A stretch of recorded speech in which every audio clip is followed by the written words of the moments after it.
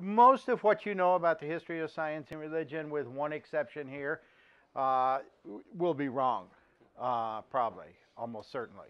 So, uh, the one overlap between my work on creationism and my book here, Galileo Goes to Jail, is that among the 25 myths that I've identified here, the one that I chose to write about was that creationism has been and continues to be a distinctively American phenomenon.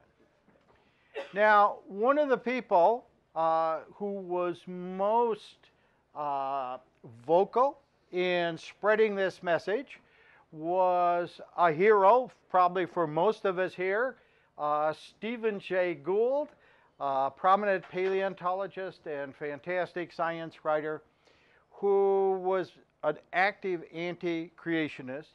And as he would travel around the world, people would ask him about, well, what's going on in America with this anti-evolution stuff?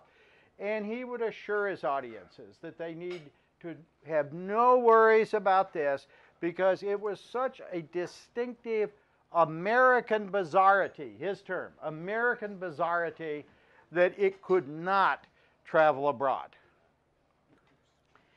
And he and others often went on to say that even in the United States, that it was distinctive to the South.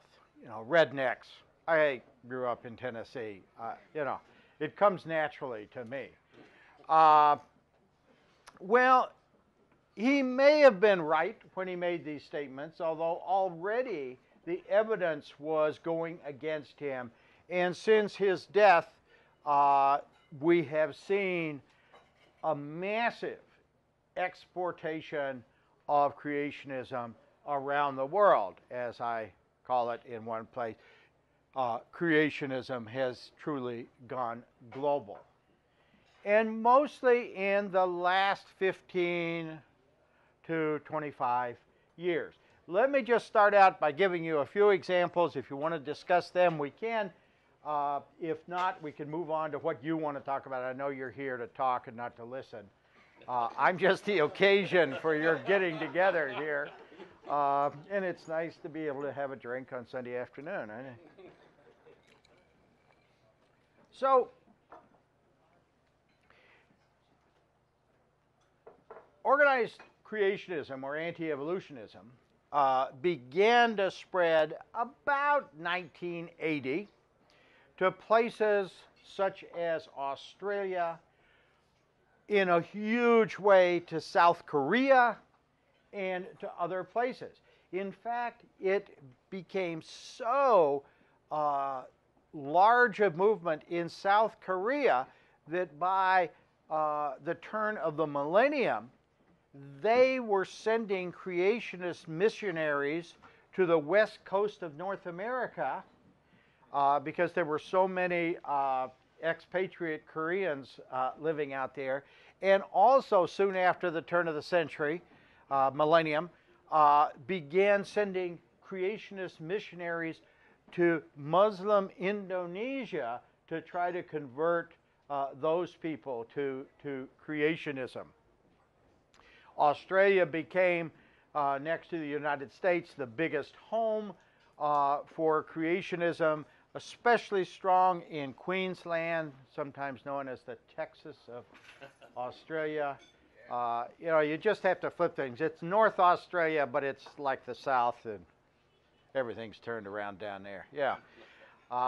And the biggest name in creationism internationally today is Ken Ham, who has moved over to the United States and set up his headquarters just south of Cincinnati in northern Kentucky, and recently opened, a few years ago, a $27 million state-of-the-art creation museum where you can discover the truth about this.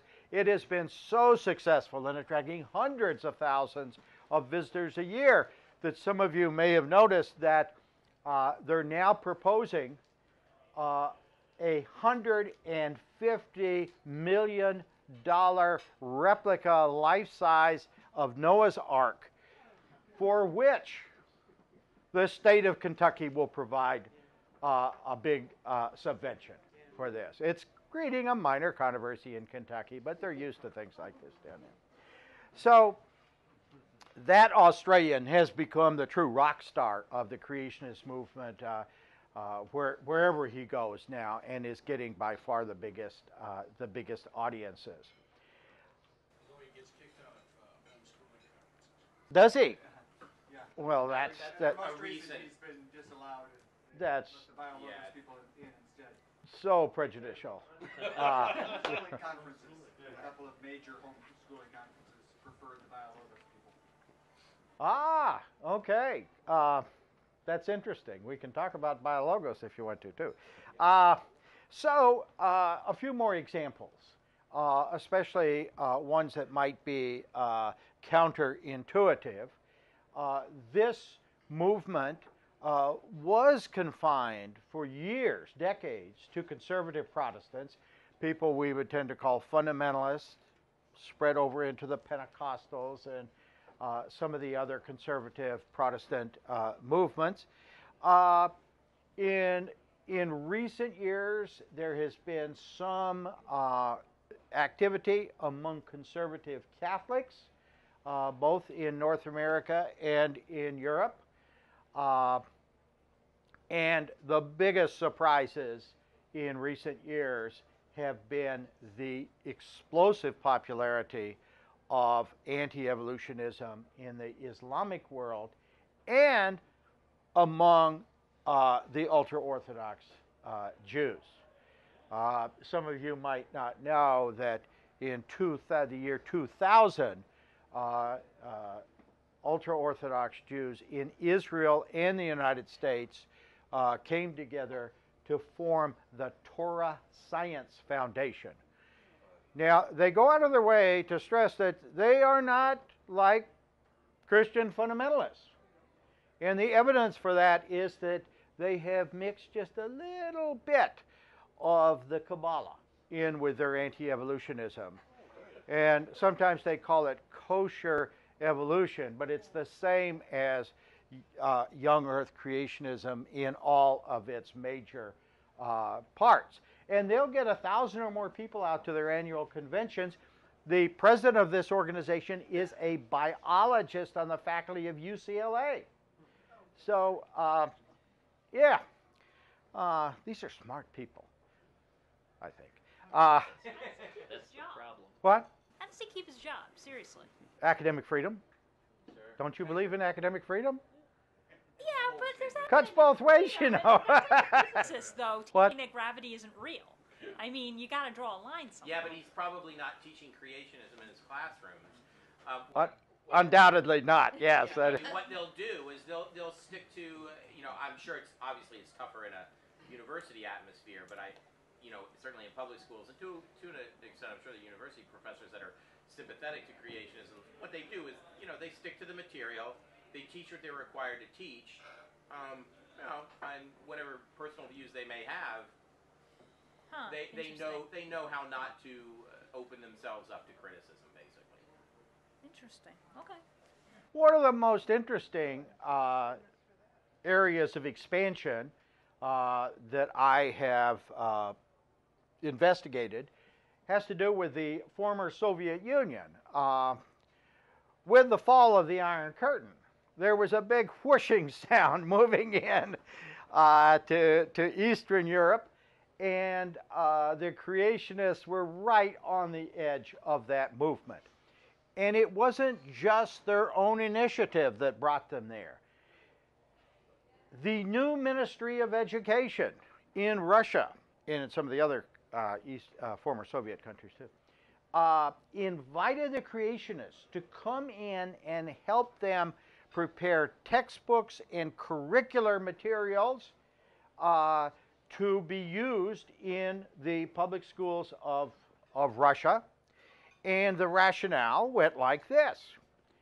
We have for decades been restricted to the dogma of Lysenkoism. Now we're free And we don't want to substitute one dogma of Lysenkoism for a new dogma of Darwinism. We want to have freedom and choices. And so they have, as I say, invited creationists who have been very happy to accommodate them going in there. Some resistance, interestingly, from the Russian Orthodox Church, but there's been a little bit of backsliding there recently because, after all, these people are fellow Christians and not materialists, which was really bad. So it reminds me a little bit about the story of the fox in the hen house, but so far I think most of the Russians haven't picked up on that message yet. As I said, the most counterintuitive, perhaps, of all the developments in recent years has been the popularity of creationism in the Islamic world. And the roots of it go back, well, probably the roots of it go back to the 17th century, to the 7th century. But by and large, the Islamic communities did not pay much attention to evolution. And it was associated with the West, was associated with materialism, Freemasonry, terrible things like that. But then in the 70s and 80s, as creationism built up an institutional infrastructure in the United States, one of the big goals was to discover Noah's Ark, because the flood for creation scientists was the most central event of all. Even it warranted much more exploration than the creation itself, which was totally miraculous and left few traces. But the flood, they thought, could be investigated. You could see where it was and its dramatic results. And so different groups of young Earth creationists organized trips to discover the Ark. Some of them did discover it, they claimed.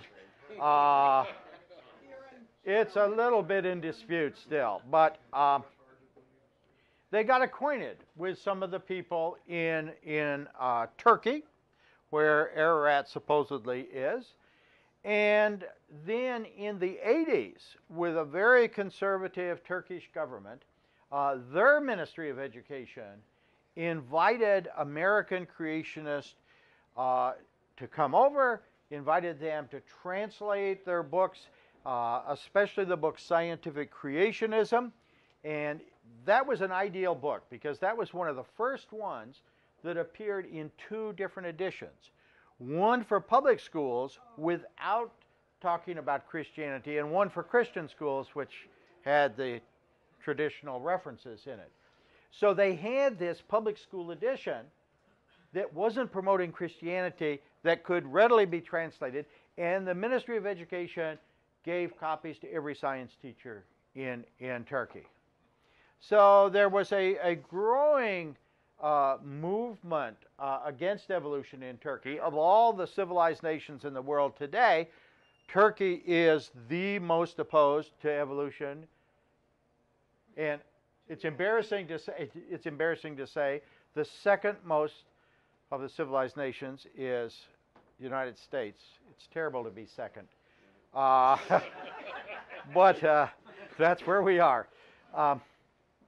Then in the 90s, a charismatic former interior designer named Adnan Akhtar, who goes under the pen name Harun Yahya, started a movement.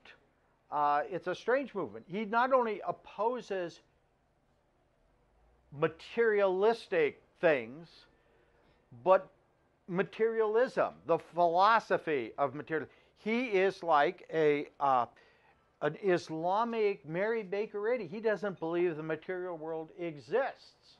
So, and he also hates evolution because it tends toward materialistic thinking in, Western style thinking. He's like 15 years younger than I was. A few years ago, I was over there and was fortunate enough to spend an evening as his guest in his villa on the Asian side of the Bosphorus. Oh yeah, you know, I was imagining that I was sitting on the sofa. You know, it didn't exist. And I took off my shoes so that I wouldn't soil his pure white imaginary carpet. Anyway, he has been jailed several times. He's been diagnosed. He has been accused of drug running and prostitution, all of which he says are just an attempt to bring him down. And of course, I have to accept his explanation for this, right? But he has built up a tight-knit group called BAV, Science Research Foundation. You probably could figure that out for yourself. BAV, and they produce hundreds of books under his pen name. And I asked him, when I was there, I think it was like 200 books or something like that. And I said, well, are you really the author of these? And he said, oh, yeah. And I said, well, you know, I understand you have a team that works with you. Well, I have some assistants, yeah. But sounds like Elena Ceausescu was a prolific writer of scientific books. She was illiterate. This guy seems fairly clever, although I'm sure he hasn't written 200 books.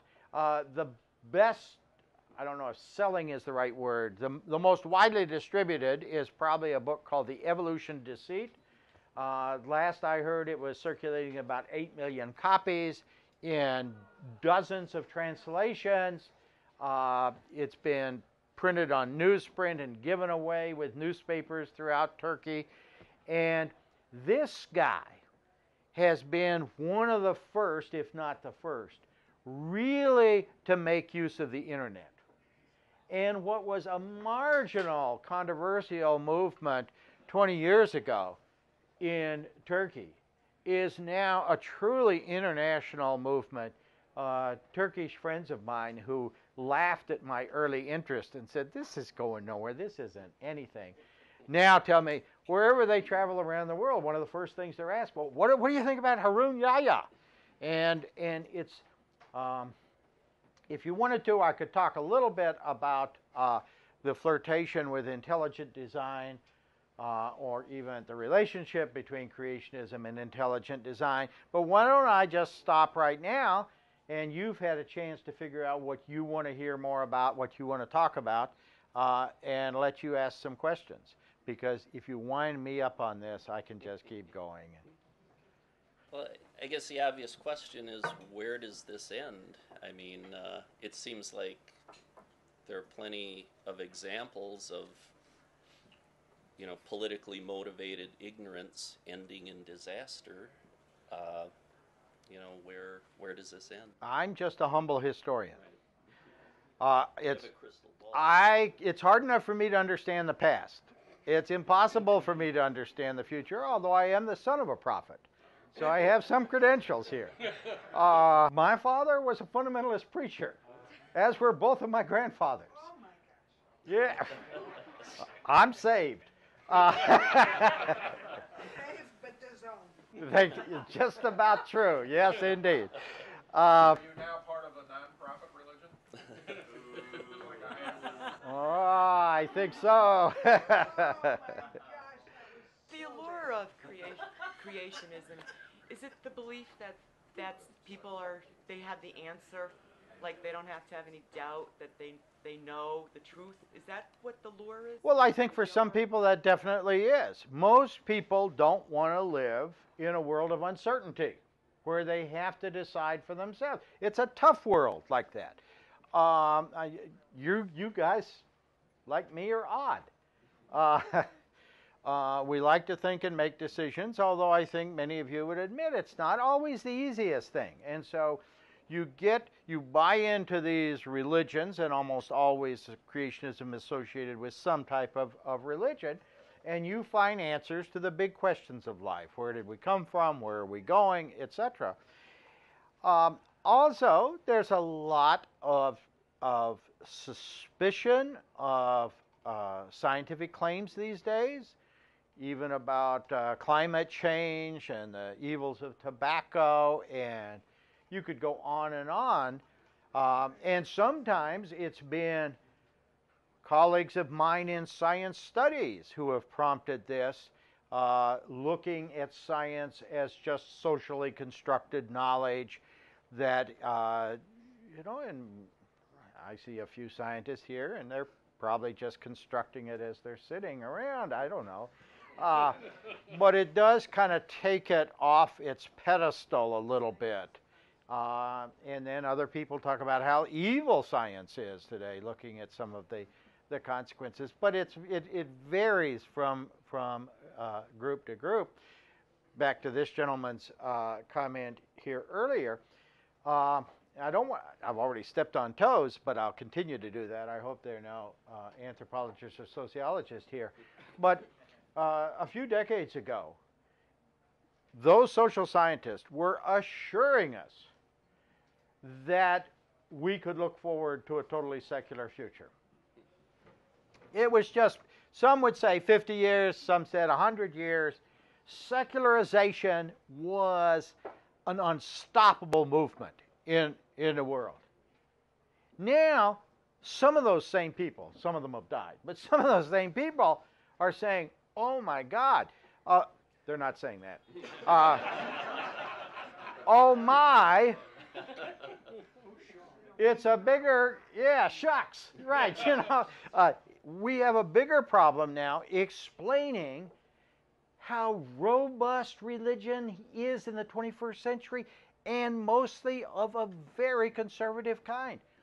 The biggest religious story in the 20th century was the growth of Pentecostalism, which started out with one person on the first day in Topeka, Kansas. This is part of the mythology, but it's a good thing. And by the end of the 20th century, Pentecostals and their more generic brethren called charismatic Christians formed 27% of all Christians in the world. And these are not only Bible-believing Christians, but they're very supernaturalistic who believe in divine healing, in speaking in tongues, etc. That's the most. Fundamentalism has grown. You look at the growth. I mean, the poor Presbyterians and Methodists and liberal Baptists have been shrinking. And you look at the Islamic world. It's very frequently the more conservative versions of Islam that have been prospering the most. So that came as a shock to most academics who studied religion. So will there be a reversal now when people say, oh, this wasn't such a good turn? Or will it continue to go more that direction? Yes? So do you think it's more a matter of Leon Festinger's prophecy failing, where these people, the more you show them that they're absolutely wrong, the more they go out and proselytize? Or do you think it's more big cash, follow the money, and there seems to be a limitless flow for the support of stupidity and non-democratic forces? I tend to favor the former in a modified way. I have at one point tried to trace the money, and at least in the instances where I've looked, it hasn't been big. Lots of small donations, but not big ones. Now, with this new museum and with the prospect of the Ark returning, there seems to be more money flowing into this. Certainly, Harun Yahya has been able to mobilize a fair amount of economic support for his movement. So it may well be changing, but I don't know if you are familiar with this notion from the 50s about how people adjust to disappointments in their deeply held beliefs. And it's really hard to disabuse a true believer of his or her beliefs. And so they come up with all sorts of makeshift arrangements so that they don't have to give up what they may have sacrificed a lot for. And Admit that they were wrong. oh, to admit that they were wrong is harder yet, right?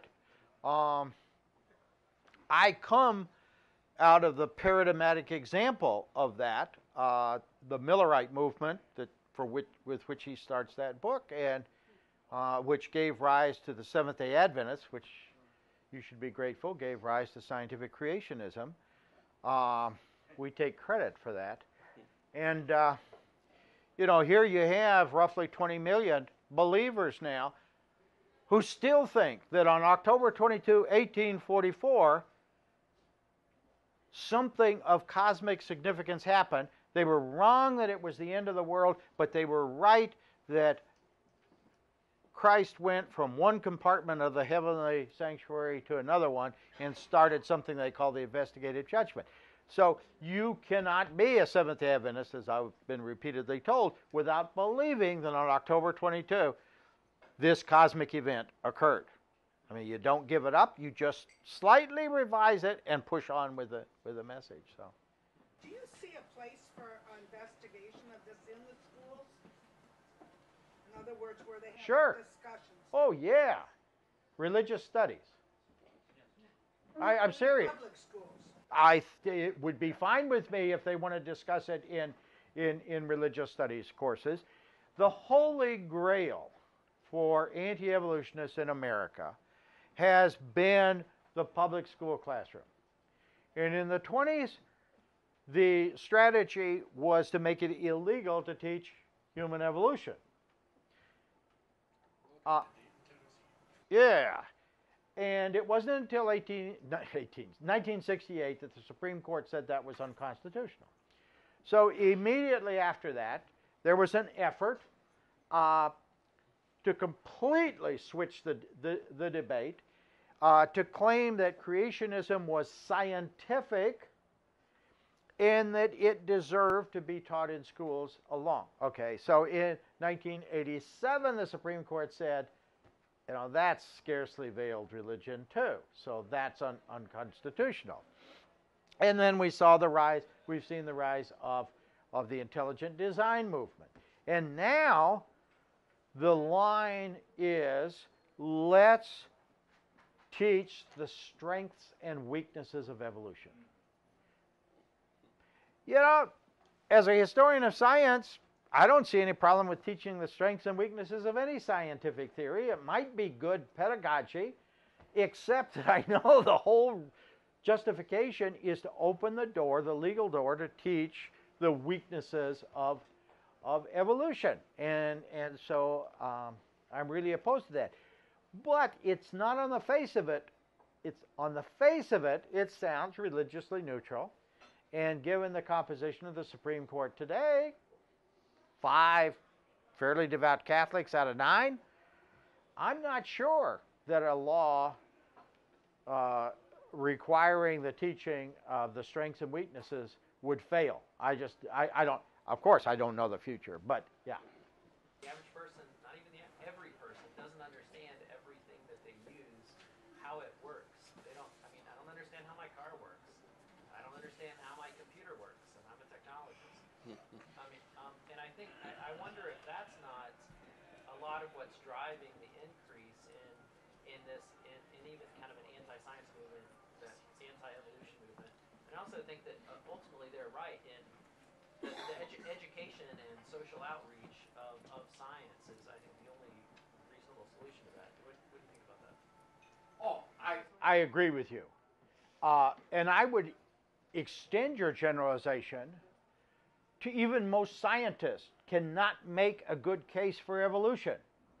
And Karen Stoidel, my wife, and I years ago, and I'll leave the department nameless, a strong scientific department on campus, met with Bob Dott, one of the authorities on historical geology from the geology department, with this department, mostly graduate students, postdocs, and young professors, and tried to get them. We were role playing. We were a school board, and these people were trying to convince us why creation science should not be included in the curriculum.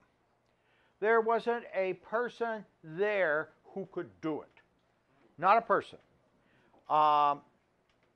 Either they got shot down by the geologist, the zoologist, or the historian for some reason. And I think this isn't all that uncommon. And I'll be even more personal about this. I would like to think that education, if given a shot, would be successful. We know that a lot of high school teachers either ignore evolution or just don't believe in it. So it's not well taught in our secondary schools. Some of ours, yes, but not well taught. And even at the University of Wisconsin, we don't have a good general ed course on the evidence for evolution. I mean, there's one in anthropology, there's one in geology, kind of small-scale courses. But the zoologists who whine all the time about people who believe in evolution won't get off their butts and teach a general ed course on evolution. Not my problem. She just retired in May as chair. Yeah. So, and very few universities are there good general ed courses that bring together the evidence for your future citizens so that they'll know why. It's not just scientific authority. You know, I know John's one of the exceptions who really tries to teach evolution here, and he's terrific at it. But by and large, I don't think we do a good job from here on. I think training graduate students were great, but by then you're training a small group of specialists. You had a question? Yeah, moving over to a different school system. 3 or 4 years ago, Sunlight Curriculum, spelled with an O there, Sunlight Curriculum was kicked out of the Colorado Homeschool Conference because they carried Usborne books that had a history of the universe in there that took a secular view, had an evolutionary view of life. They carried this, they didn't write it, they carried it as one of their curriculum materials, and they were disallowed from that. It caused quite a firestorm in the homeschool community.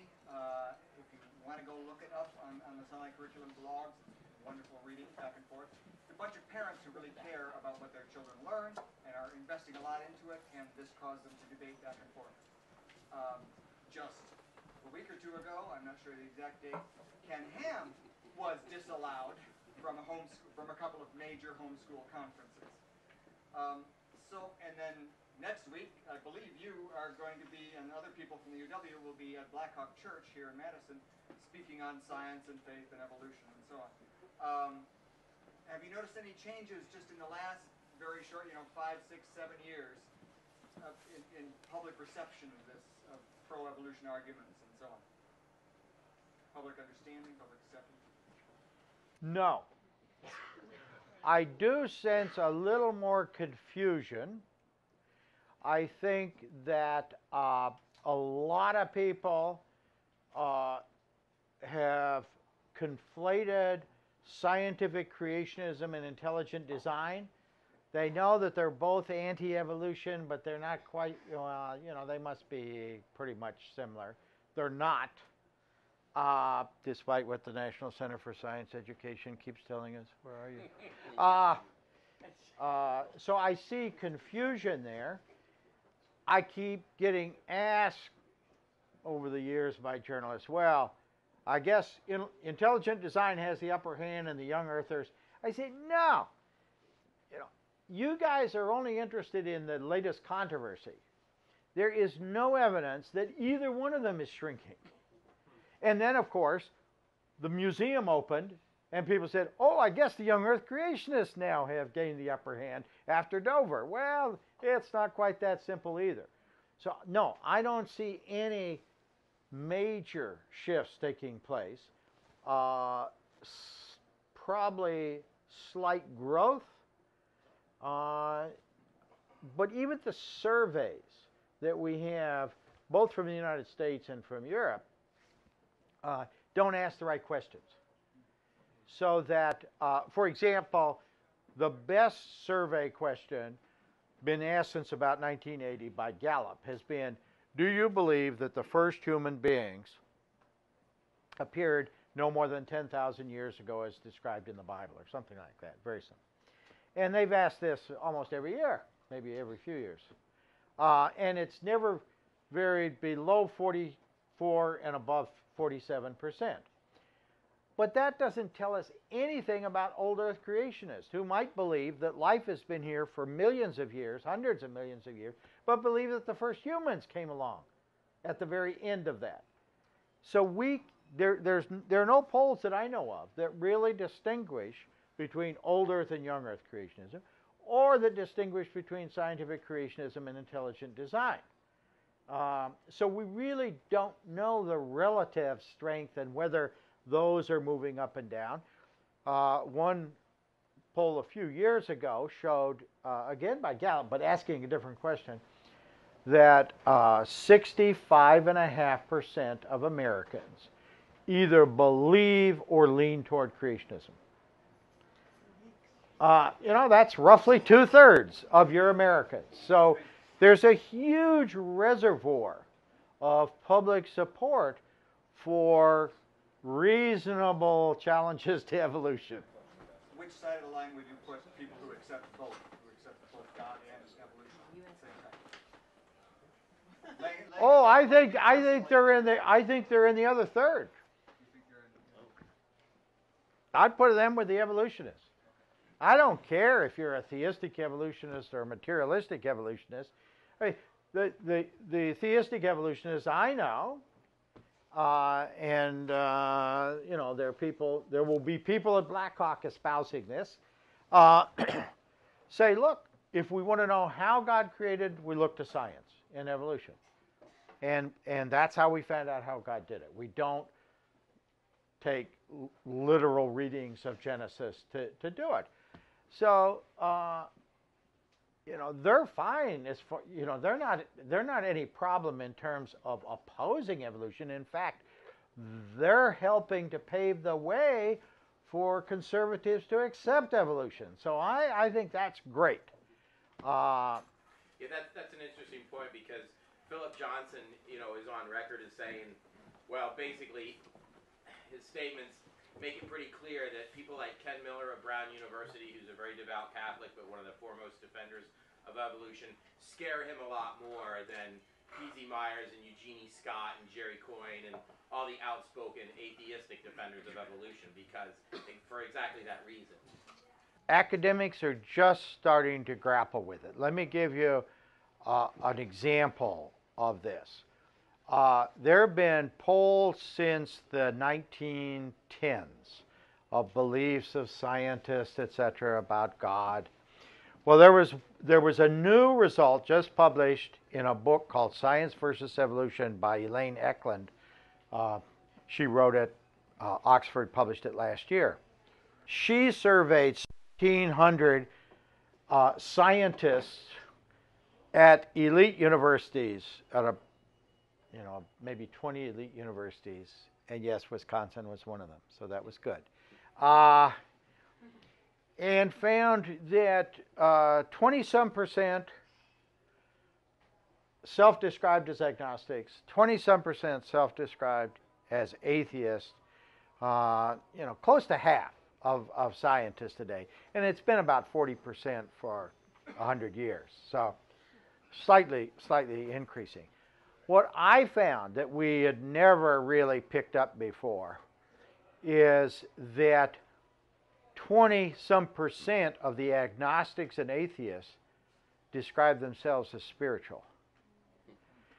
Which, of course, leads to the question, what does it mean to be spiritual? And she was sophisticated enough a sociologist to ask them this. I think it means you came down to the protests here around the square Yeah. in the last couple of weeks. Or you got together on Sunday afternoon to talk to your friends about science and religion, and it was an uplifting experience. For some of the people, it was that vague. You know, it was when they're out in nature, they feel this sense of awe or something, and they describe that as spirit. I have one other definition of what spiritual might mean to those people. I'm sorry, I can't see. Oh, yeah. One other definition.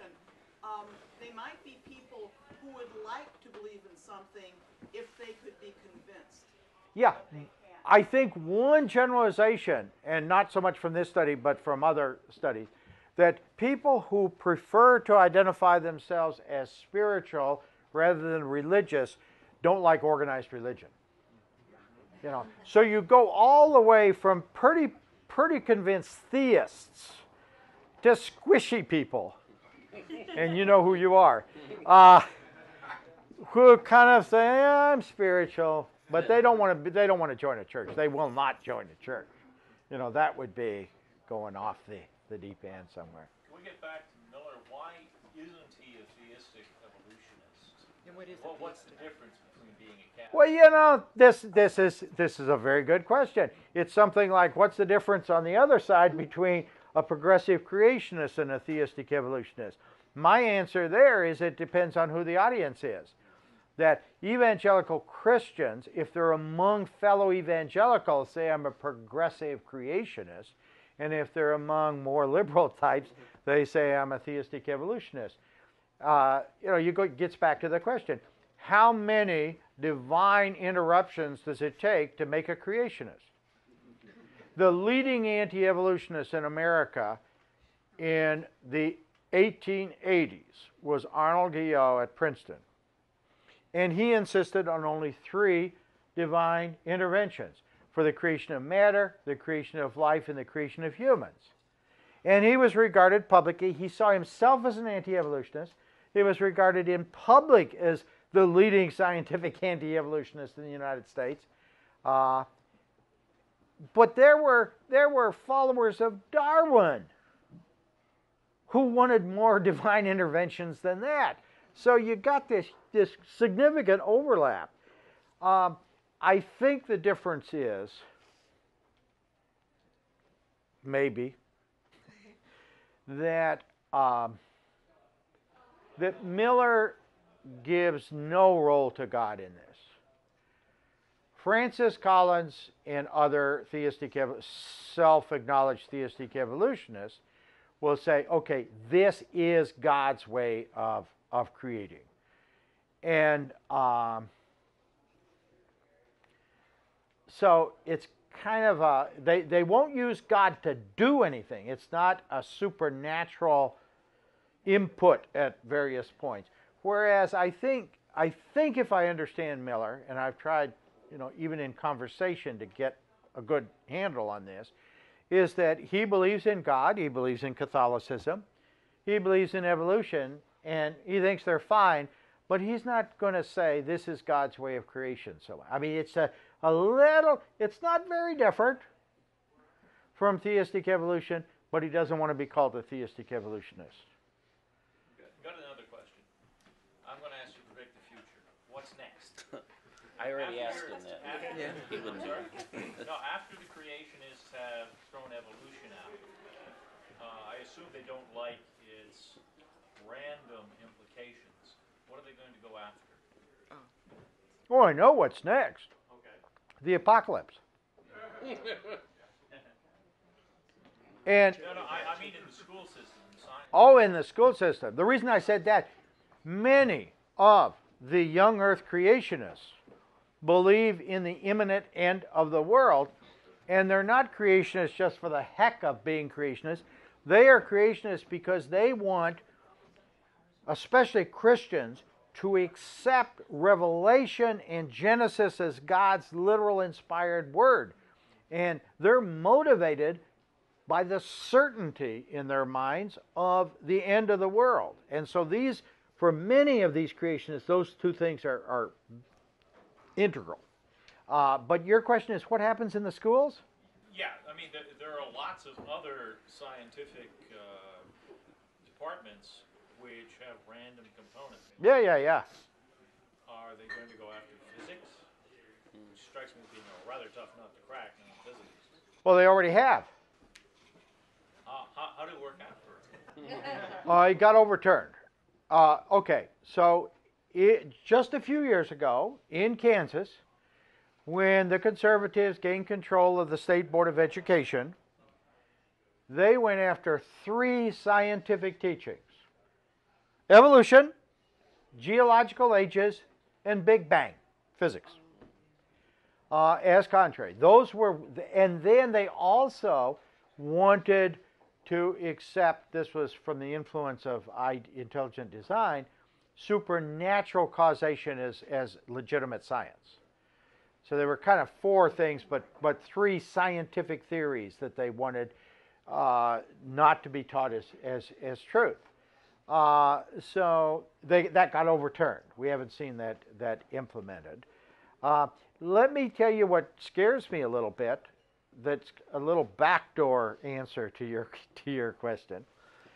According to interpretations of the U.S. Constitution now that prevail from the Supreme Court, public schools in America are supposed to be religiously neutral, right? Sounds like a good thing. Except the fundamentalists have been telling us for years that evolution is atheistic. It is not neutral. And in recent years, the new atheists have been saying the same damn thing. Evolution is inherently atheistic. What if those 2 groups should convince the Supreme Court? What would that do to the teaching of evolution in our country? You know, most of the time I think, well, that's far-fetched, and then other days I think maybe it's not so far-fetched. But that's the stated goal in the country, that education, including science, will be religiously neutral. So I don't know what will happen. Even if you could teach the weaknesses of evolution, you still better be careful about not promoting a particular religious dogma. So, Or non-religious dogma. Or non-religious. You're right. You're right. Mean is right. Secular. Yeah. And secular has been turned into atheism by some people. And you mentioned spiritual. That's a backdoor way of saying, oh, we're not. I'm always working against the 12-step people. I mean, nothing against them. They can, if it works for you, fine. But it's such a knee-jerk thing that you say, but, for people, and the evidence is overwhelming, for people who don't believe, this is nonsense that, a causal agent is going to come away and take away your defects of character. Oh, but we're not being religious, we're just spiritual. And the confusion over, are we talking about school spirit, the spirit of the nation, or are we talking about a little spirit that comes down and takes away your character defects? And just a reminder, in the United States, and maybe the United States alone, the body that decides what is science and what is not science, what is medicine and what is not medicine, is our court system. It's not the AAAS or the National Academy or the professors at the University of Wisconsin. That's where the ultimate decision is made. And so it's an interesting arrangement. We don't have a Ministry of Education or Science to, come down and say, this is what we're going to teach, this is what we're not going to teach. So it's worked well for us, but it's a little iffy in some respects. Don't they rule that science is what scientists do, and all you need to do is look at what most scientists do to say what that's what the court basically ruled. I don't think so. No? No. Well, But I don't know if you covered this. Sorry, I had to go downstairs. But Dover did. What you were saying about the effects of Dover. It has squelched a lot of specific efforts in local school boards and some legislative efforts a little bit. Maybe that chilling effect on anti-evolutionism in school districts and the legislation is going to wane now. Obviously, there's plenty of efforts now, but it certainly did because. The pro-evolution side just really thought they had a grand. Well, they did. They got a grand slam when the judge did rule that intelligent design was not science and was religion. That really went beyond their initial hopes for the case. Oh, I agree. That was a sign of divine providence right there. To get Judge Jones. But as I remember, it also cost Dover a lot of money. Yeah, I don't know. Did they ever pay their fines? I don't know. Because they should have. There was a hand up over here a minute or two ago, maybe. Yeah? Well, I've got a question about, since he brought up chilling effect, this is kind of, well, unrelated except to the point of almost all professors in the state. Are you concerned that we're going to see some kind of, right-wing and religious conservative policy of starting to harass professors, like Not Professor in Wisconsin. You don't think that'll happen? Well, You're optimistic it won't happen. No, I'm right now very pessimistic. I hate to see what just happened to Cronin. And I'm concerned even about, it'd be great to have more freedom for Madison by breaking away from the current arrangement. But when you have the governor appointing a majority for 3-year terms, quick turnover in the regents, high politicization of the governing body, boy, I'm a little bit skittish about this. It might turn out to be great, like the UW hospital, but there's nothing really controversial going on there, except maybe abortion. Yeah, there were late-term abortions. Well, they're not UW hospital. Yeah. But by and large, I mean, there's so many targets at UW-Madison that you could go after. All these godless evolutionists, get rid of them. So we're going through troubled times where things are changing rapidly in front of us, and I don't pretend to know what's going to be our answer here. But I am concerned. I think that intrusion is likely to increase. Both sides are getting more political, I think. Yes? You said that for decades the proportion of the population that believes in creationism has hovered between 44 and 47%. That believes that the first humans were created no more than 10,000 years ago. Is that just a matter of social inertia? If you're raised in that kind of household, you're inclined to believe in it. If you're not, you don't, and that percentage of the population just remain relatively stagnant through the years? Is that the primary cause for it, or is there actually some shifting back and forth across the demarcation line where you got people that are going out evangelizing, and then you get the educational component that says that's bringing people over the other way? Does it slosh back and forth, or is it just pretty much pipeline? Well, I've spent more years than any sane person should trying to figure that one out. And just when I think I get a handle on it, it slips away from me. There is some change. Although roughly a quarter of college graduates in America fall among the creationists. So there is a skewing. The more education you have, the more likely you are to become an evolutionist. There's some skewing with race. African Americans are more inclined to reject evolution. And so we have some of those, demographic factors that we're aware of, but it does seem to be fairly constant over 30 years now since that question has been asked. My sense is that probably that although you have a lot more education, you have in the 20th century this explosive growth of Pentecostals, of many fundamentalist groups, et cetera, that they, recede, not recede from, but that they fill the ranks of the anti-evolutionists. There's been a huge, well, if you just read the census report, huge explosive growth of Hispanic Americans just in the last decade. Many of those are Pentecostals. who have left Catholicism, and even some, of the conservative Catholics are creationists. I mean, that's going to provide another reservoir of large numbers of creationists here. So it's an ever-changing situation that keeps the statistics fairly constant. Actually, Richard, I may have an answer for you. Richard? Some polls that's the gentleman who asked. Oh, I'm sorry. From what I've seen, I wish I could remember the poll that I saw, but there was some numbers that I saw that basically said if you're 50 and older, you are more likely to be swayed by the current neo-creationist arguments that are coming out there and shift creationist.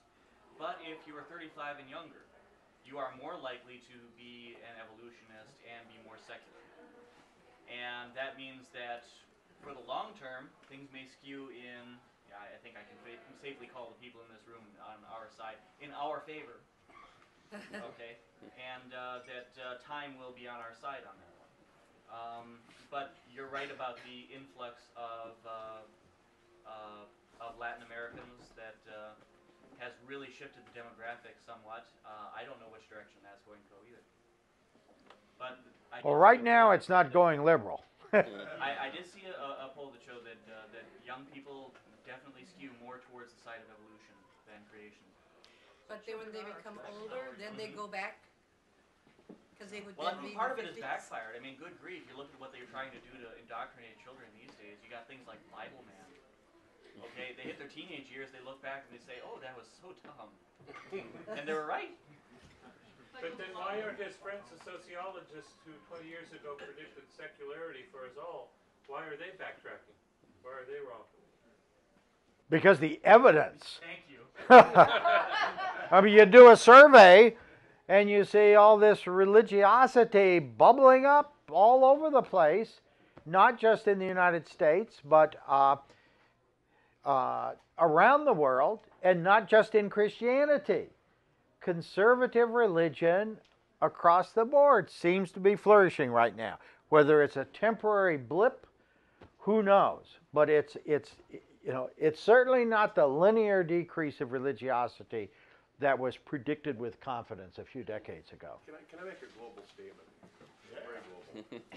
Sitting here listening to this, I'm the discussion and conceptualizing some thoughts in my head. I'm wondering if we have it's the polarization of our society. We're going extreme. That's my observation. I agree. Either end. Nothing in the middle, either end. Those people who know how to think are evolutionists and are a-religious.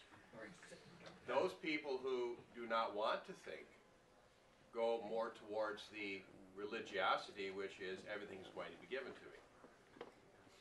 It's a polarization. That's a global statement, I realize that. But this gentleman over here said a number of minutes ago, it would be a mistake to describe these people as dumb. I didn't say that. No, I'm saying that he said that. To think. These are people, being part of the Christian homeschooling community. Yeah. These are people who are very heavily invested in thinking very hard about what they're teaching. Let me give you one statistic to just roll around in your head. So the Creation Research Society, the leading creation science organization, was formed in 1963. 10 initial founders. 5 of those founders had earned PhDs in biology from major universities. A 6th had a PhD from Berkeley in biochemistry. A 7th had a PhD in hydraulic engineering from Minnesota. I mean, these were not dumb people. I mean, they may have been wrong, but they weren't dumb. The exception that you're making there to what I'm saying is I'm not talking about education. Okay. Take away education. Okay. I'm taking away the ability to take both sides and conceptualize their own concept, to think. Yeah. Not dumb, not uneducated. I see what you're thinking, but I see what you're saying, but I would disagree on one point that I think is important to understand. I studied creationism professionally at the National Center for Science Education, worked with it on the ground. I'm the only person, I think, in the world that can say that they listened to Kent Hovind for 9 hours within a 27-hour period. I've been to dozens of... But you can't claim to be sane then. Yeah. And I say he's the only non-religious. Yeah. I've been to dozens of creationist, events and talked to the people. And I think one of the real dynamics you can see at work is the leaders of the organization, Ken Ham, the people at ICR that you mentioned, what we call the professional creationists, for whatever reason are convinced themselves that the only way to maintain their own personal salvation, whatever that means, rejecting evolution is a big component of that. In order to convince, the masses, or to evangelize, the Great Commission, right? The only way to maintain their Great Commission is to convince their followers that they too have to reject evolution if they want their souls to be saved. If you go out on the square, every farmer's market out here, you'll see, what's his name, Kevin, and now his buddy Larry shows up with him. You can't talk to them about evolution and creationism for more than a minute before it eventually turns around to what's going to happen to you when you die. And Kevin has even told me that, this is basically a direct quote verbatim, he really doesn't care very much about this evolution and creationism stuff. What's important to him, he says, is the Bible and saving souls. So you can't say they're not thinking, but what they've been convinced in a very systematic way by organizations like the ICR and AIG is the whole foundation of Christianity and their personal salvation, a very large component of that is rejecting evolution. Yeah, that's why I was saying a few minutes ago. Eschatology is crucial to understand the success of these anti-evolution of many of these anti-evolution movements. Skip, do they think of themselves as rejecting science as well as evolution? Or Well, that's a point that I wanted to make, actually, that I thought of earlier. I think it's important for those of us that call ourselves pro-evolution. Really, I think what a more accurate statement is you're pro-science, because they don't just reject evolution; they reject basically all of the fundamental principles of astronomy, geology, physics. Think about the fact that if you're going to cram the entire history of the universe into 6,000 years, what that means to radioactivity. That means that, they claim that these, I don't want to get too detailed and they get too much time on this, but radioactive decay, what they'll propose in general, and you read this in the websites and stuff, is that all your radioactivity, the rates of radioactive decay used to be much, much higher. And then any physicist will tell you that if you want to cram that much radioactive decay into 6,000 years, all of a sudden the Earth just becomes a burned cinder. Because now you've got ridiculous amounts of radiation. So it's important to, I think it's, to read, just to make sure, it's important to understand that they're not just rejecting evolution, they're really rejecting virtually all of science. But what do, not necessarily the professional creationists, but the people who are their audience and learning from them, do they present themselves as being anti-science? I can answer that. I can answer that question. And there's been a huge shift, and then I know Peter wants to say something. Because the anti-evolutionists have changed significantly on this. During the 20s, Scopes trial and all that, the ploy there was to argue that evolution was so hypothetical and speculative that it did not deserve the good name of science. Okay? None of these people saw themselves, or almost none of these people saw themselves as anti-scientific. Now, what happened in, say, the 60s on, is that they completely flipped their argument and said, creationism is scientific and it deserves to be included in this. It's very rare, and I assume you found this too, to find anti-evolutionists who see themselves as anti-scientific. They love science, and either they want to be in it in the recent decades, or they want to exclude evolution as they did during, say, the first half of the 20th century. So self-image will find you very few anti-scientific. Peter? Well, I'm contemplating what may happen with education with the rise of conservative pressure on schools and all the talk about Catholics and now the use of science. I wanted to know for a long time what you know or what you may have heard about the Geocentricity Conference at Notre Dame. I mean, these are Bible-motivated, I wanted smart to go people, to that. right? And And Catholic. I have been unable to find out much about what. No, okay. A few months ago, an announcement appeared. Obviously, Peter and I got it. Maybe you sent it to me. I don't know. That Notre Dame, not University of Notre Dame, Notre Dame was hosting a geocentric conference of Catholic geocentrists, and a lot of them had higher degrees here. To make sure everybody understands geocentrism, what's Earth at the center of the...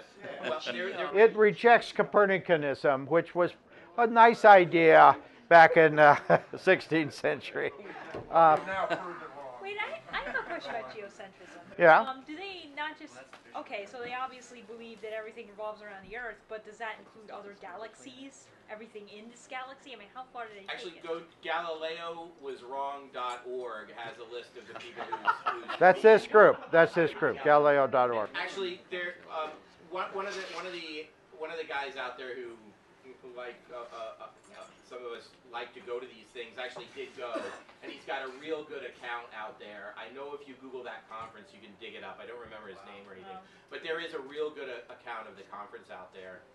I mean, one of the things that did to me is that for a long time I've generalized in print and orally that if you see a geocentrist, you can be certain that that person was or is a Missouri Synod Lutheran.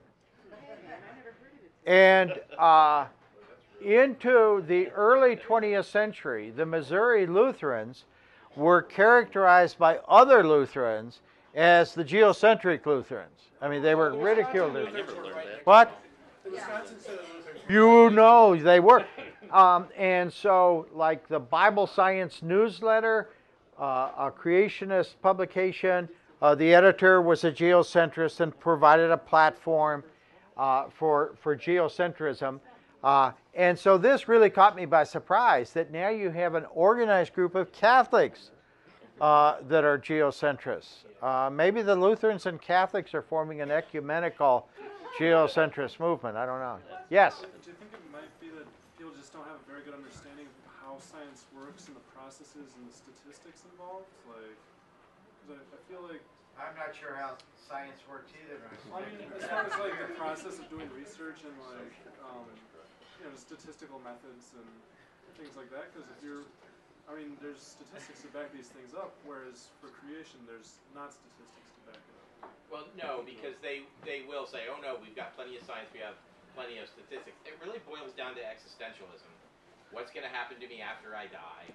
You know, it really does. When you immerse yourself into it and study it on that level, because guys like these young Earth creationists and Answers in Genesis, if they were here, they could argue their point strongly enough and coached in enough technical lingo that probably very few people in this room, I mentioned we may have some science majors and things, we'd have a hard time really refuting them. We could certainly fall back on say, well, you know what, why don't you publish in Nature? How come you don't, why does the scientific community reject you? Well, we have John Hawks can certainly take them apart. I will tell everybody this on the subject of whether they're smart or dumb and this sort of thing. There are people who work in human genetics. You know, there are scientific creationists who work on human genetics, cite serious papers in human genetics, who are better critical thinkers in the subject of human genetics than my graduate students are. And I would not put any of my students up against them in terms of an argument like that, because my students would lose. And I would like to go into partnership with you if you can disprove geocentrism, because I've been offered on occasion $10,000 to disprove geocentrism, and I can't do it, but maybe the two of us together could split it, and it's not as easy as you think. Excuse me, there's a book by Martin Gardner called Fads and Fallacies in the Name of Science. Yeah. It's a fascinating book, and he talks about flat Earth people, and there are people who actually believe that the Earth is hollow, and we live on the inside. The stars are in the center. And at the end, he says, whenever you come across one of these people, don't argue with them. They'll beat you into the ground. This is what they do. You have a life. You do things. They don't. They think about this all the time. They've heard all of the arguments. They have refutations. The refutations are wrong, but you won't be able to deflate them off the top of your head. Stay away. What a lot of people don't know is that Martin Gardner, as a youth, was a fervent young earth creationist. He mastered all the evidence for it, and he knows what he's talking. Yes? Has there been any revival in flat earthism, and which faith were those people from? I don't know. There's a good book that came out about 2 years ago by a British historian of science called Flat Earth that tracks these people. It erupted as kind of a major debate in the 19th century. Alfred Russel Wallace, the co-discoverer of natural selection, became very active in opposing flat earthism and taking up challenges to disprove this. And she continues into the 20th century. It's a very fringy, well, maybe all these groups are kind of fringy, but numerically fringy, but not without some support. So, but that's the latest. I should tell you, the authority in the United States on flat earthism was a science educator, former head of the National Center for Science Education, science journalist from Minneapolis. What's his name? Begins with S. Died suddenly a few years back. Shadowald? What? Shadowald, yeah. And Memorial Library and Special Collections has his collection of flat earth material, making us the #1 research center for flat earthism. And a few years ago, I turned over all my creationist library to them, so it's one of the best creationist libraries too. So if you have any goofy ideas, give them to the library here. They want them, yeah. Yes? I'm just thinking about the evolutionary part. Just like, so many Americans have to believe in American exceptionalism, and you're criticized if you say we're not perfect. The reluctance to believe in evolution, isn't it kind of vain? It's almost, it's like people have to believe that there couldn't be anything before what we look like now. How could you have been an ape or something? Like, in a way, isn't it kind of vanity? Well, I think for some people, and there are expressions of this. We were created, how would you want us to give up belief that we were created perfectly in the image of God for this ape-like stuff? That hasn't been the dominant theme. But deep in people's, not maybe spoken, but just, emotional feeling of not being able. Well, it's not a good feeling. You like to think you come from an ape? Well, I don't think about it, but it I doesn't think matter. a later edition But of it's like okay. early It's at least thing. 5 generations back. Oh. Right? 5 generations. If you knew my grandfather, it was only 2 generations. Did you come from an ape? Well, your uncle may have been a monkey's uncle. Hey, read Galileo Goes to Jail. That's a myth.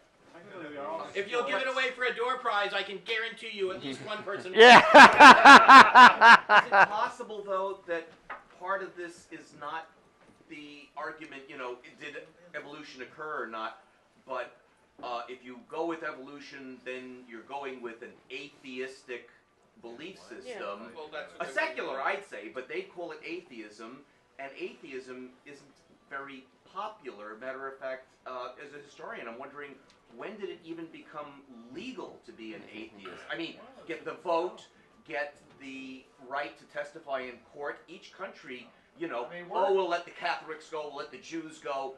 Atheists, John Locke, who I think was a thinking person, wouldn't let atheists have a say in court, because without an oath, without a belief in a supreme being, then you're not going to be punished. You could lie your ass off.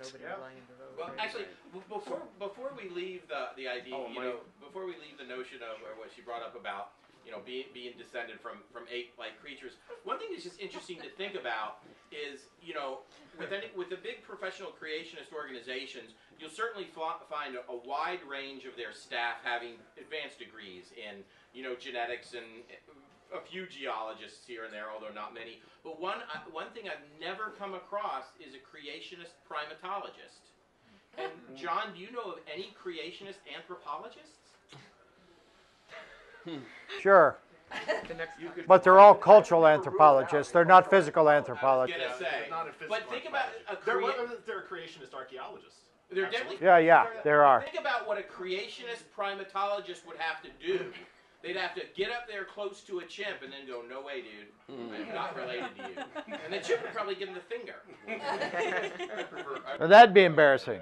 Yeah, that's. Oh yeah, alien. So can I offer something that's kind of back to what you were saying earlier, and I'll end with making a small prediction about the future, actually.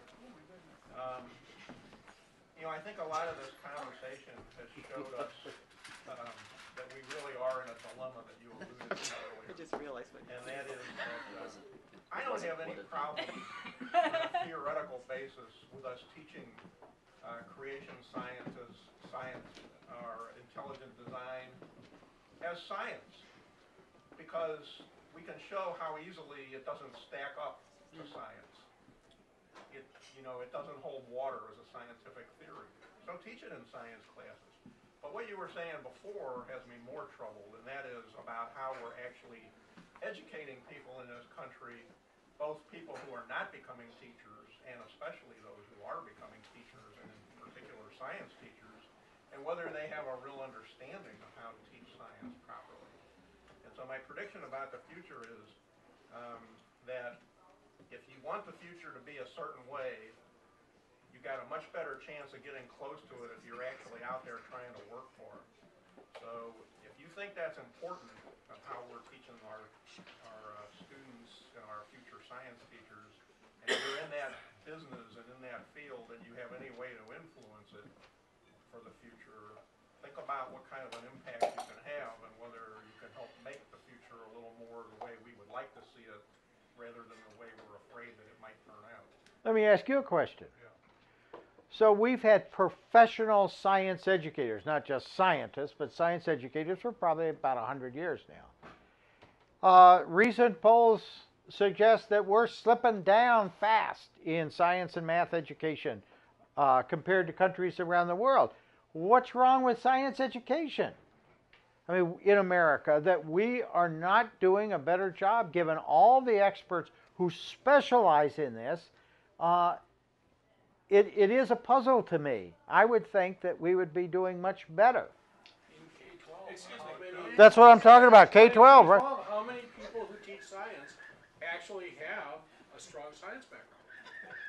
Or is coaching a better background? In the South where I grew up, coaching was a prerequisite to teaching history and some science. Yeah. You also have to, before we start blasting the teachers, think about how many students actually get through high school with basically no science education. Right. In fact, I read a few years ago when, statistics started to show a significant number of school districts around the country allowed students to graduate from high school without a single science class. So before we bash the teachers or talk about what these people are doing wrong, just think about how many students were actually requiring to take science in the first place. As a teacher, I wouldn't bash teachers. It was just a simple, innocent question I was asking. I just thought what it seems to me is, are you looking at the top part of our educational system and our better students? I've taken advanced science courses with undergraduates at UW, and they're pretty damn sharp. Oh, yeah. Okay. Now, if you want to go down to the average Joe Schmo who graduates from a high school in rural Texas, that I don't know. Well, that's what I was thinking of K-12, science education, and that we don't seem to have gotten the hang of what we need to do effectively to teach it. You had a question.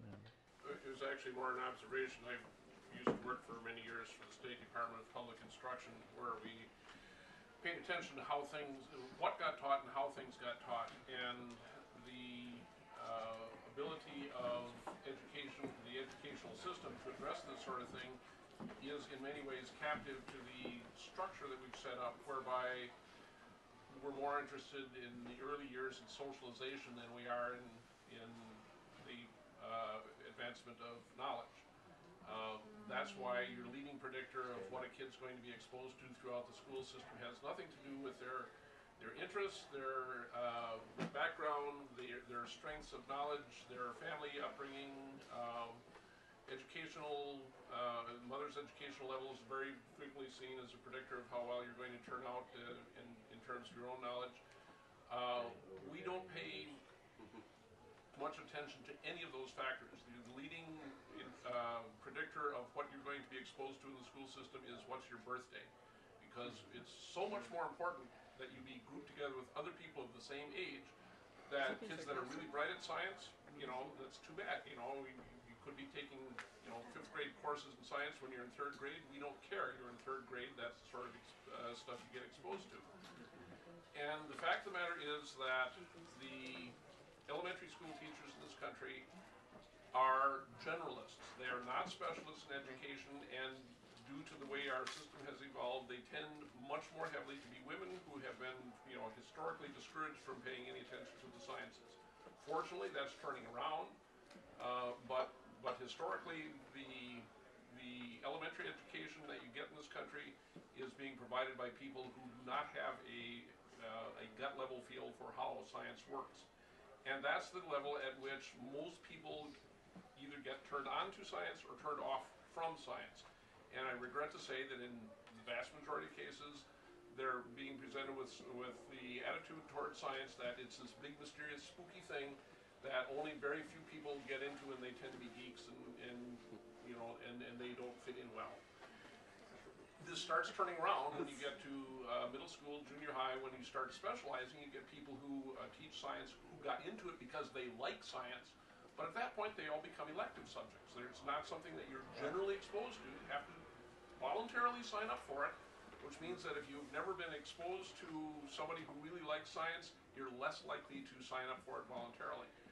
And so we do have a science requirement in the state curricular standards saying you have to be exposed to a certain amount of science before you can walk out of high school with your piece of paper.